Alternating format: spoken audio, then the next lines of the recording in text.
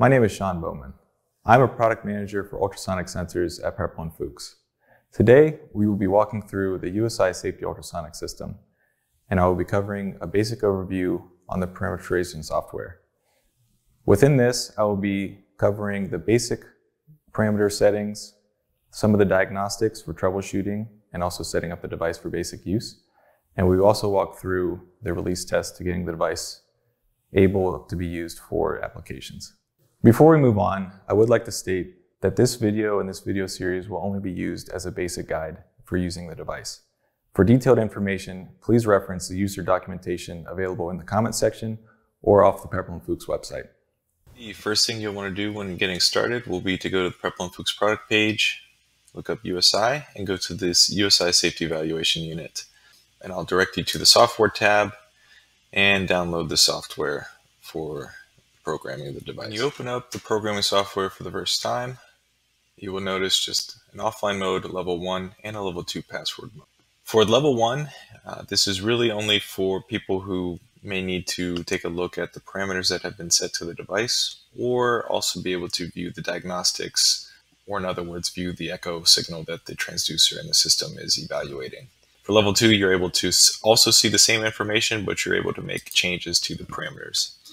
So as this will be my first time logging into this particular device, I will enter in the default password into level 2, which is Pepperl+Fuchs 2.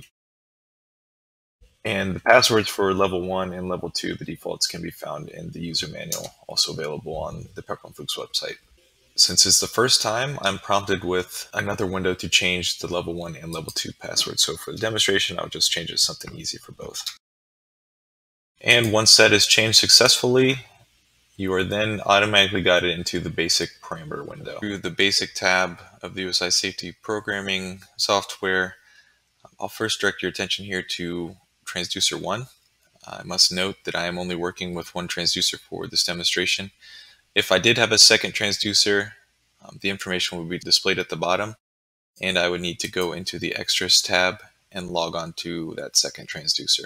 But again, for my purposes, I'm only using one transducer, so this top half is all we'll need to worry about. I will now draw your eyes to this rough image that shows the current representation of your protection and warning fields. The default currently, when you plug in a new device, will be to have both the protection or safe field and warning or non-safe field set to the same thing at 2 meters. For my purposes, I want to set the warning field to 75 centimeters and the protection field to 50 centimeters.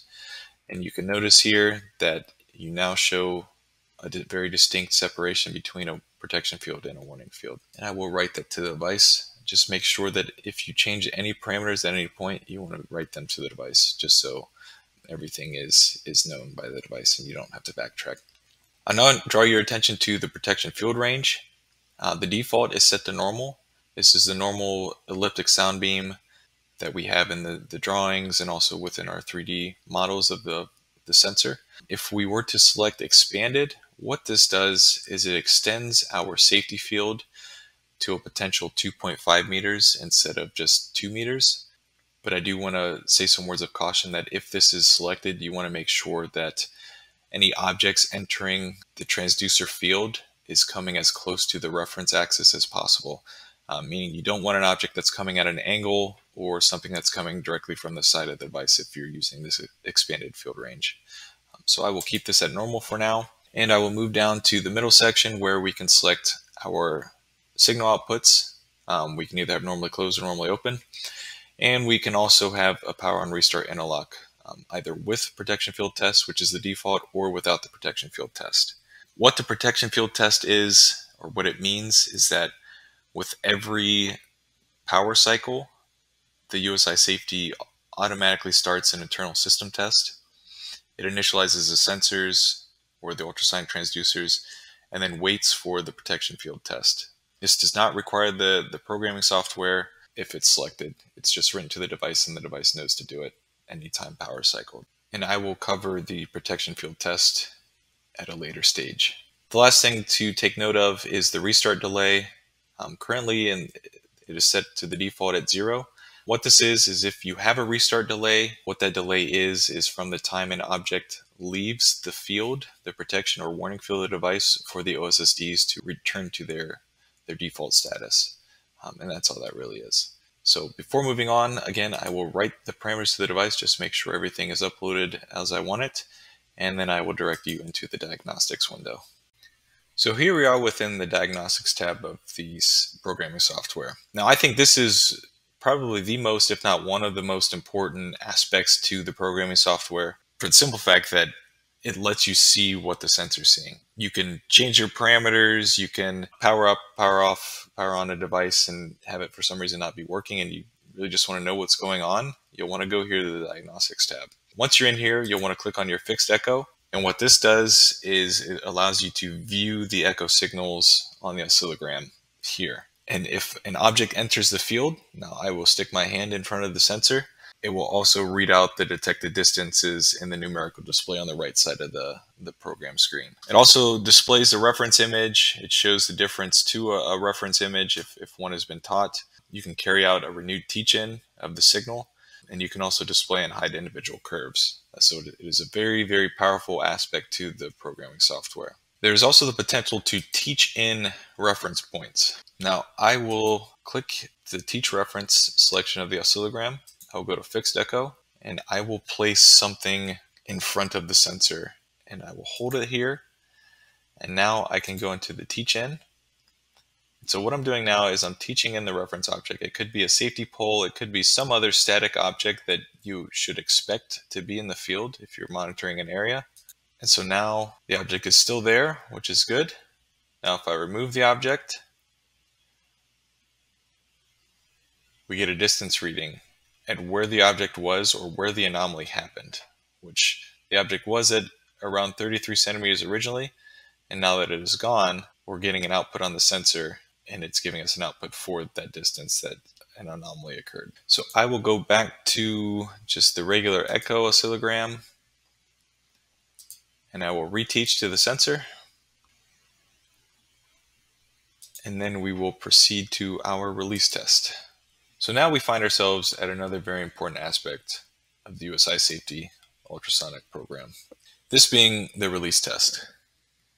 The release test is required for two main cases. One being during the first commissioning of the device, and the second being after any parameter writing to the device. It comprises the functions performed during a teach-in, determining the transducer data, and also checking the protection field.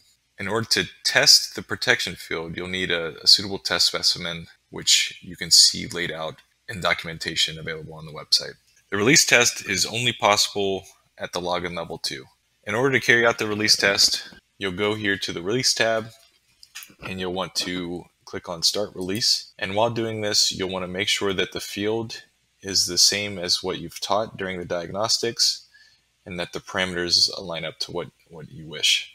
Once the teach-in box and the determination transducer data boxes are checked, and you get a green bar here for transducer 1, you will want to insert your test specimen, which in my case is just my hand, in front of the sensor, and you'll want to slowly approach the transducer until you fully validate the release process. Once you get a check mark here and not an X, you'll go over to the Acknowledge tab, and you will click on the acknowledgement. And this is where you will enter your name, the type of application, and the test specimen used during the release process in the following 3 windows. So once these have been done, the parameterization software will use the information to automatically produce a protocol with your information as well as the most important parameters.